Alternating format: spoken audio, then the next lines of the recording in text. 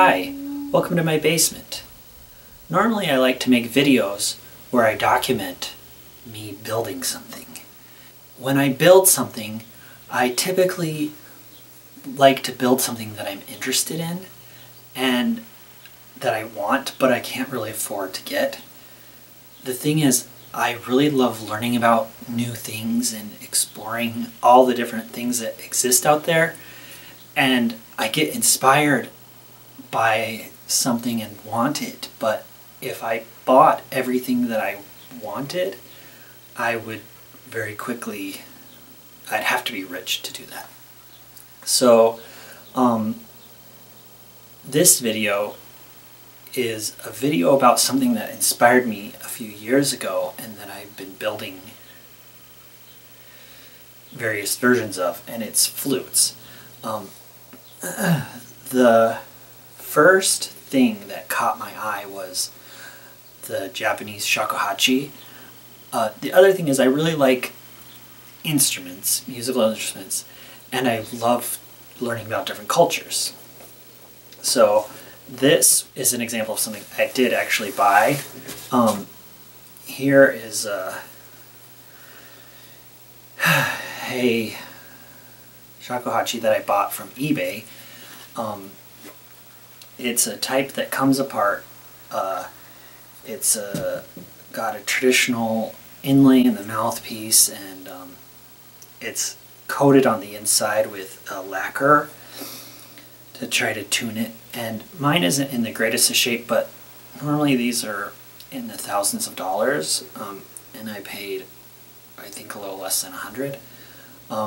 So it doesn't play as well as it could, but I'm also planning on trying to fix that. This is what it sounds like.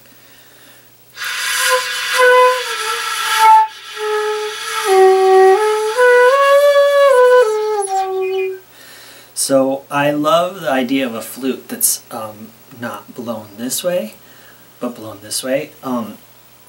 And so let me show you real quick.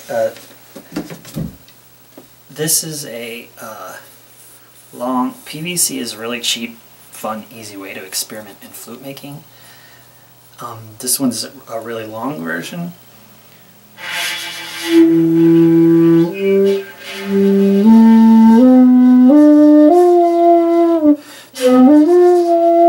One thing I love about this style of, I guess you can do this with any flute, I don't know, but you can bend the notes by how much you cover the hole or how much you move your mouth like this.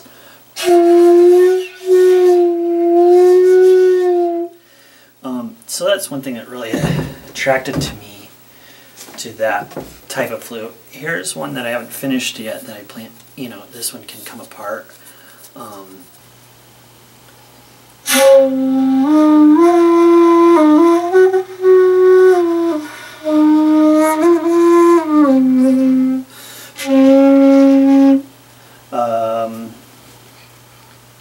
So, like I was saying, I like flutes that are end blown rather than transverse flutes, and so that led me to learning about the Ney, like N-E-Y. And here is a mini one that I made out of PVC. This one comes apart, and it's supposed to be made out of like a cane or reed. I think that I read that it's made from the same reed that you make some like reeded instruments from. Anyway, it has like nodes at certain points, and so I tried to mimic that in the PVC by heating it up and then taking pliers and doing that. They're like kind of rounded pliers for jewelry. The cool thing about the Ney is the different ways you can play it. So just a sec, let me get a little closer. It's just an open hole at the top, which I love the simplicity of. The same with the top of a shakuhachi. It's quite simple, and it's in the top of it. In any case, this way of playing took me a very long time to learn. First, I'm going to show you the Persian way. I think it's the coolest way I can think of to play an instrument, and it produces a pretty unique sound. If you internet search for Ney, N-E-Y, you'll probably find the resources that I found. The way for a Persian Ney, you play it by putting this edge in between your two front teeth. And then you put your top lip over it, and then you make this hissing noise. It's so unique. I mean, I think you kind of look like a dork, but it makes a cool sound. And so these are the spacing on the fingering, and there's one in the back. Here.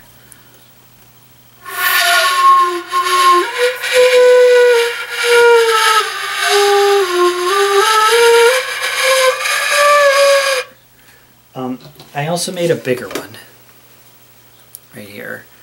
Let me play that one. I think it's... I play this one more, so it'll be easier.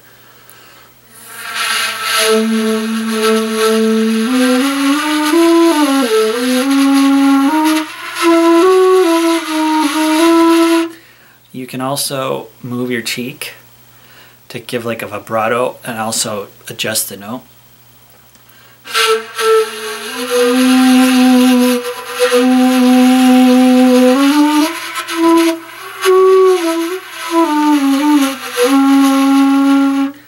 I don't practice that much, but you can also play higher octaves. You can do that on a shakuhachi too, but you blow harder.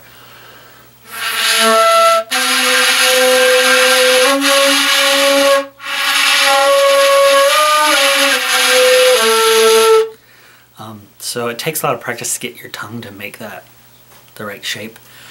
But the thing that I like so much about the Ney is that it's from lots of different cultures. So that was like the Persian style of playing. In Turkey, I believe they put like a plastic part right here. And I'm pretty sure they play them in Egypt and other parts of the Middle East. But in other places you play it like this. So a normal way you make your mouth for a flute would be like that, making P's. But with this you do like a whistle. And then it sits here in the corner of your mouth.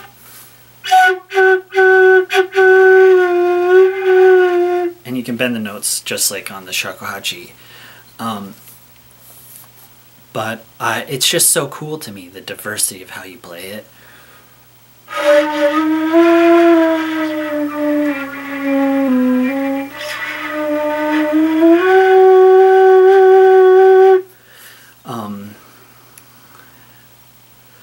So that's the Ney.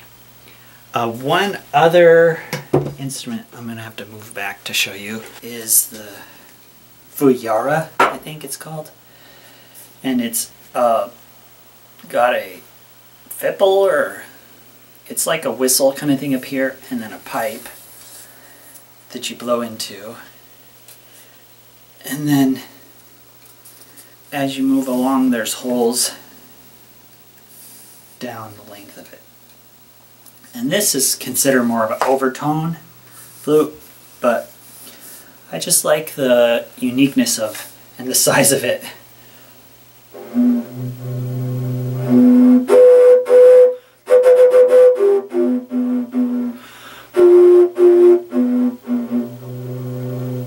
So all those notes come from the same, covering the same hole. You may already know about all this, and I may be giving you information that you're like, that's not right. And if so, please tell me in the comments. But this is the best I can remember of what I learned.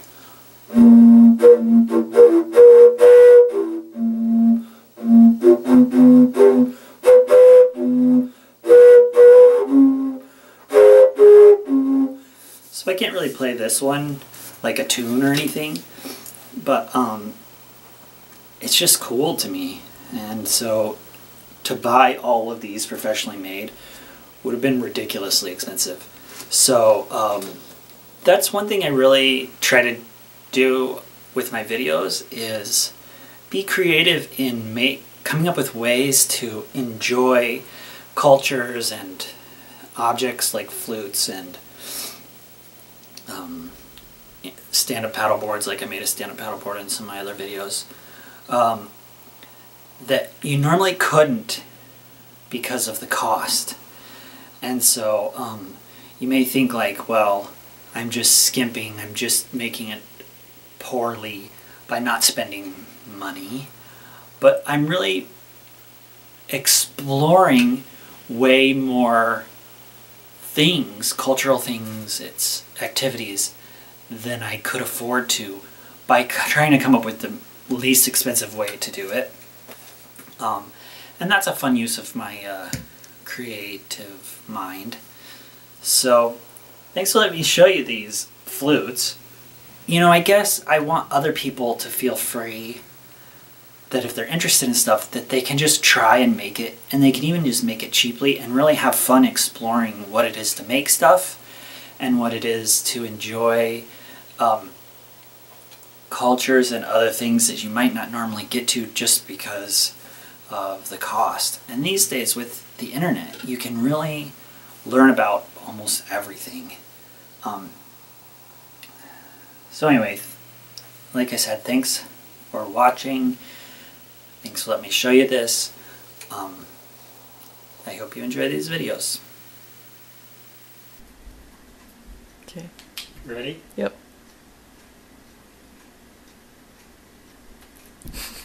That was a good grab. Do it again.